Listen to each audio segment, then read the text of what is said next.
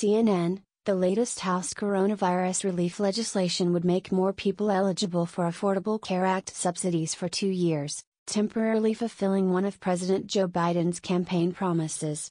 The bill, introduced this week by House Ways and Means Committee Chair Rep. Richard Neal, would make the federal premium subsidy more generous and would eliminate the maximum income cap.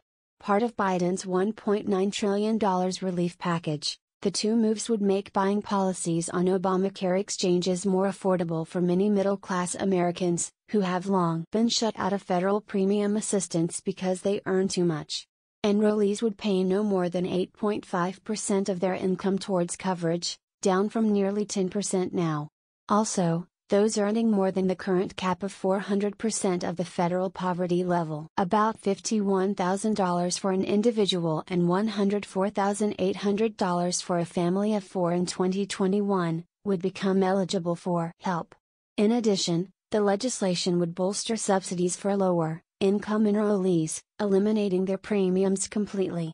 And it would create subsidies for unemployed workers who are ineligible to continue their job-based coverage through COBRA.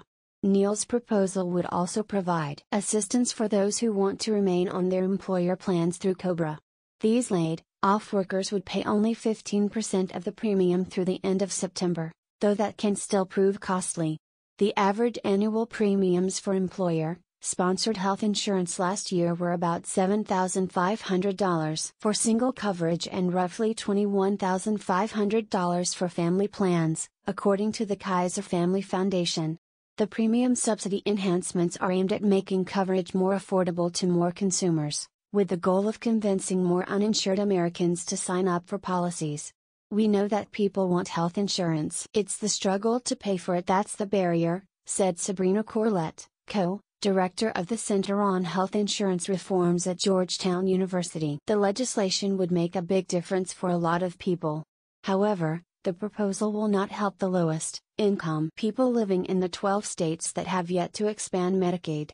In these states, those who earn less than the poverty level, $12,760 for an individual and $26,200 for a family of 4, are not eligible for federal subsidies on the exchanges. As an incentive to expand, those states would receive a 5% boost in their federal Medicaid matching funds for 2 years, under a measure unveiled by the House Energy and Commerce Committee Tuesday night as part of the relief package.